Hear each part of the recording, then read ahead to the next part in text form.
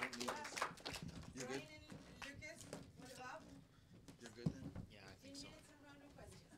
You're brave. Using the ThinkPad. Yeah, we'll see how this goes. Okay, so let's just jump into this because we don't have enough time. We're going to run out of time. No, take your time. No, we're not fine. You think we're fine. We actually intentionally left this particular slide blank because this would be the part where we might talk about, I think one of the nice luxuries of being in a group like this is probably most of the people in this room can make a more compelling argument for why in the age of surveillance capitalism that we need to be mindful about, what learning in the open means and what we're exposing our learners to. But that is essentially the theme. And actually I wish I could recall the phrase that Javiera finished with in the previous session, that notion that when you are in these kinds of spaces, how do you meaningfully allow the participants to actually kind of co-create the spaces they're in, and how do you be mindful of what these kinds of effects might be? So I'm going to leave it at that just because we're going to run out of time. And with that, I'm going to hand it over to Lucas. Great. So I'm Lucas Wright, and this is Brian Lamb. Just I'll take a little bit of time for those intros. I work at BC Campus and at UBC in Vancouver, so I have two hats on here. And Brian works at TRU, and y'all probably know him. So what I'm going to do is go scattershot through a few slides and ideas about examples where we can engage students with shaping the web and openly participating, but at the same time think about Amy Collier's idea of digital sanctuary and how we can deal with giving them resilience and helping protect the vulnerable on the web. I'll stop with the owl now. So can open textbooks help save the web? This year I've worked around open textbooks quite a bit. And what's interesting and what we've found this year looking at the analytics is that actually they're not just being used as textbooks. They're being stumbled on all the time in Google searches. So now when someone searches for ear irrigation, instead of just looking on WebMD, they're actually finding an open textbook around ear irrigation, which is interesting as someone who spent a lot of time on WebMD when I shouldn't. Another thing about open textbooks is right now you're probably hearing a lot about inclusive access. So publishers are deciding that they can have they can use OER, Cengage, Pearson, etc., but they see a model in it. And part of their business model that I didn't realize is analytics on those textbooks. So looking at how students access that textbook and coming up with reading analytics. This is just from an article around inclusive access. Gather data that could influence changes made to future editions of course materials. That data can also go to a lot of other places, as we found out recently. So do open textbooks actually provide a digital sanctuary for students' reading data? Something I never thought we would need is to think about preventing someone from knowing all of our reading habits. Oh, I don't know this newfangled website that well. Here we go. Scroll down and hit the arrow. There we are. Spot point, ladies and gentlemen. Second of all, a really quick example is, can we help educate students and mainly connect with students and help raise awareness around what it means to be a digital citizen and digital identity? So this example is from the University of British Columbia, the Digital Tattoo Project. The Digital Tattoo Project is a collaboration between U of T, UBC, particularly the libraries, as well as students. And students create articles, they do research on what their digital tattoo is. But this year it's taken an interesting slant. They're looking at things like, what happens to my data when I put it in the LMS? Where does my data go? They've been interviewing Michael Geis. So by bringing these students together and connecting them, we're changing the way and helping them think about different ways of interacting on the web. This is the most awkward slide switcher ever for me. Stop complaining. Sorry. That's part of my shtick. Can we create open spaces at our institutions where students can create and share? And the example here is the UBC Wiki. So at UBC, they've downloaded a version of MediaWiki, and rather than having students participate in the great wide open, they have them create articles and contribute to articles. This is an article about Pop-Tarts that a food science course added. I added this one because for this instructor, the UBC Wiki was training wheels for using the main wiki or MediaWiki. In this case, the student talked about food science. The next year, the instructor had their same students contribute to Wikipedia. It worked really well. It was really exciting, but someone named the Pink Beast, I don't know if anyone here is the editor of the Pink Beast, deleted 2 or 3 of the articles right away, and these were student assignments. So it's awesome, but sometimes the training wheels are quite useful for students to help experimenting in the open before going to the full open space. And finally, safety in crowds. Again, at UBC this year, there's been a bit of a shift away from just using Wikipedia for course assignments to having students participate in edit-a-thons. So having them work together as a group in a certain time and space and edit articles about science literacy, where they added female scientists to Wikipedia. This was done across 5 institutions in BC. Edit articles about women artists, female artists. This is a North American movement around women in art called Art and Feminism Campaign. So by being in this single space and time, they can support each other, help each other both understand the system, but also deal with trolling and deal with some of the challenges that come when we're participating in the open. All right, I'm going to turn it over to you, Brian. Wow. So Lucas actually prepared materials and worked through his points in an orderly and clear manner. So that was good while it lasted. Part of what this theme, when I was thinking about how we were going to do this, actually came out of last year's OER 17, which was a really actually every OER event I've been to here has been very meaningful to me. But I came out of last year with this really pervasive sense that this was kind of a watershed moment in terms of the open web and our learning on the web. And then right after OER 17, Daniel convened a few of us in Coventry for this really intense day-long conversation, and Audrey Waters was there. And the folks who did the safety and online learning workshop here last year, the Towards Openness folks were there. And we gathered and we talked and we just depressed the hell out of ourselves. Like we were just like, the environment we find ourselves in is just completely intolerable. What can we do about this? And we sat there, and Daniel, if I'm misrepresenting, but my recollection was we just kind of sat there in silence and kind of shook our heads. And I remember actually Audrey turned to me and she said, well, Brian, I've been to Thompson Rivers University. I've seen what's unique about your institution and the community you serve. What you need to do is think about how you can serve your community and let the wider world take care of itself. And that was a really kind of intense moment for me. Now, I'm not going to presume we did that, but I did want to kind of point to a few of the things we're doing here locally. So I'm not going to talk about consent forms, but it's actually really interesting stuff. Oh, gosh.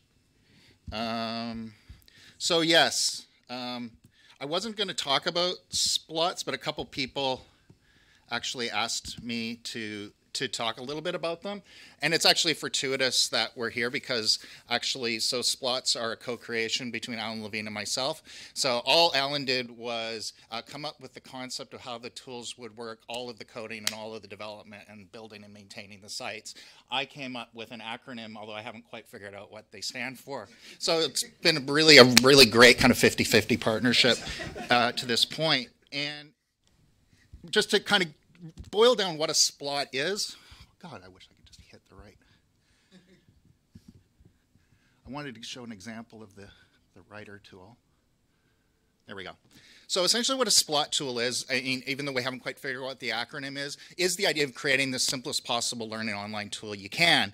And the thing that's notable about a splot is once it's kind of set up, you shouldn't need to provision accounts or collect any data whatsoever from the participants. So in other words, if you're creating a course blog, The students don't need to give an email address. They don't need to put an account anywhere. They don't need to give their name. You'll notice we default to anonymity in terms of identity. The participants decide how they'll determine themselves. The other thing is they don't actually have to learn WordPress. Now, learning WordPress is a good thing, but maybe you just want to get these students writing on the open web. So that's kind of the thread that runs across all the different Splot tools is minimal privacy or minimal data collection and trying to just simplify the process and moving that along. So I'll just, that's essentially what splotting is. I won't get into too many of the examples, but it's been used a lot at TRU. A huge advantage of the Splots, and by the way, the Splot Writer theme is just a theme you can install into a WordPress site. So this doesn't require any major overhead to install this on your own thing, and Alan's done a really nice job of documenting it. It's fantastic for supporting course blogs at an institution. Because account creation is and maintenance is one of the biggest issues. And essentially, too, we don't even have to do introductory workshops on how to do it. We pretty much create the site, spin it out, and we just sit back and enjoy the writing.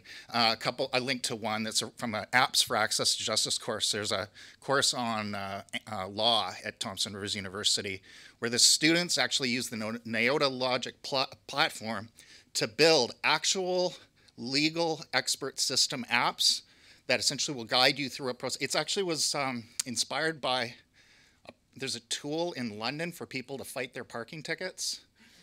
that apparently a lot of times there were fallacious parking tickets being given, but it's such a process to do the appeal that they were getting away with it. So this tool apparently walks you through the process, submits your appeal, and often will get you off the hook. So they've created ones for things like dealing with spousal abuse issues. They actually have one as well to document animal cruelty. So this is a project of real apps for real students where they literally are helping puppies, which is pretty fantastic. I was a little hesitant to point to this, but I think when I talk about our community, we have a very, very high proportion of Indigenous students at our campus. And I can't go into it, but the Canadian history is we really have a shameful history there. And we have a gaping wound that is not even beginning to heal.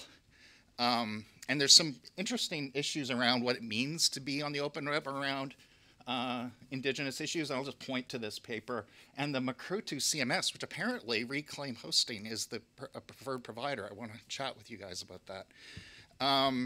But I just wanted to point to this Knowledge Makers project just because there is still something to be said for students being able to tell their own stories on the web. So when you see things like saying, my grandmother attended a residential school in this territory, today I stand on that same land, a first-generation published Indigenous researcher. So there is still power in that basic concept of being able to tell their stories. I've only got a minute or two to go, so I'm just going to jump to, I'm not going to be able to do it an actual live demo, which is probably a good thing. The concept of cloning is very powerful in terms of supporting websites. So one of our students for this project, the Knowledge Makers, a student actually created a starter portfolio, embedded it with critical questions to aid the reflection process, and the students essentially could build on top of it and create their own spaces. And then finally, I just want to give a little shout out, and it's so fantastic that our collaborator, Brian Mathers, is in the room. And this is the Open Ed Tech Co-op. We were calling it the co-op, actually, but we weren't really a co-op because we were too lazy to actually incorporate as a co-op. And it was actually Brian who had the brilliant idea to kind of just take that notion of EdTech Co-op, EdTech Collaborative, and make it Open ETC, which I think just kind of has a poetic ring to it. Open, etc. It's something open. It has something to do with technology. And Grant Potter and Tanis Morgan have been my collaborators on that, and it's just been such a blast to work with them. I know I only have one more minute to go, but if anyone wants, I can demonstrate this process later, because this is something very slick that Grant Potter has done. Essentially, we can create pre-themed, pre-configured sites ready to run, and then when people sign up from an Open ETC participating group, enter their email address, determine which of their sites they want created, and hit the Create Site button, and they will get, so you can install the Splot Writer, the Splot Collector, a set of pre-configured ePortfolios just by going to the site. So I don't even have to create sites now for students creating portfolios. This is a process that works really well, and again, Grant Potter deserves the credit for that. So again, another shout out to Brian. It was such a joy to work with him on this, and he's also kind of to blame for the chicken becoming. I think the reason it resonated with us is kind of I think as ed techs, we often kind of feel like battery farm chickens trapped in our little cages and just kind of, with no room to move at all. And, the badass free range chicken ready to run really resonated with us. So thanks again to Brian for that. And I'm stopping. Thanks. Thank you. I want to invite you to sit by while our next presenter gets installed, and you will take questions from the public. So actually, you know that I'm an admirer of your work. So it's really nice to be here and having actually able to thank so many people doing so many great things, and actually thanks for your collection of stickers. It's great. I'm a fan. You can have a seat by the meantime here. And, Okay. questions. I don't actually see anyone having questions. Oh, there you not yet. Okay, let's start with the keynote. The star. No pressure. I'm going to do that classic thing where I'm going to say, not so much a question, but a comment. But it will be a very short one. No, it's just, I think the issue of anonymity is really, really interesting. I think the way that you've worked so hard to facilitate that. And I just think there's an interesting interface there with the way that so much openness depends on licenses that require attribution. So I don't really know what I want to say about that, but I just think there's a lot more that we need to explore there about anonymity and attribution, and when we need one and when we need the other. So I don't know if it's something that you've had a think about. Yeah, that is an excellent question, and I'll just kind of dodge it just to once again, though, give a shout out to that paper on questions related to indigeneity and openness. It's a really interesting critique of some of the embedded assumptions around openness and that kind of naive information wants to be free ethos. That, I think it inspired me at the time, and it was partly what got me involved with communities like this one. But at the same time, I think as we go deeper into this and really start to look at the human dimensions of the work we're involved with, I think it's really great to have voices like that raising those kinds of questions, not just for those specific communities, but for everybody. Thank you. Questions? Still have 2 minutes.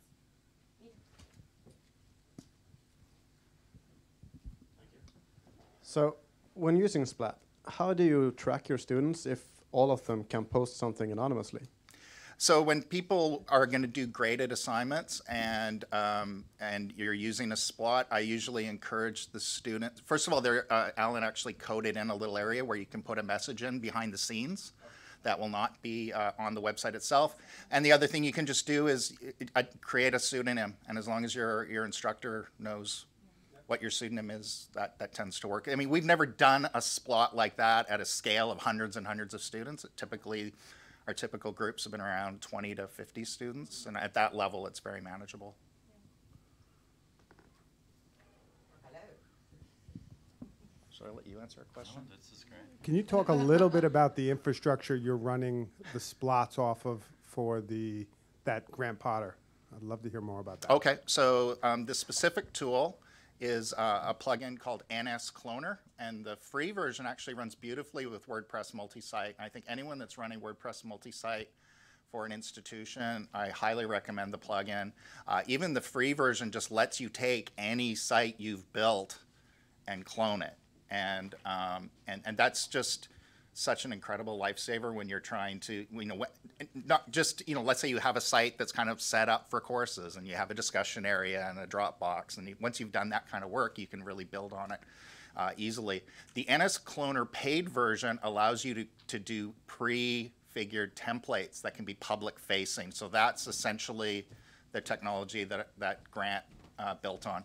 And it's obviously, too, the Cloudrun stuff you guys were talking about this morning as a cloning kind of principle and moving stuff around across domains is something I think we're going to be looking at. That was really interesting. We have to move on to the next presentation. Thank you, Brian.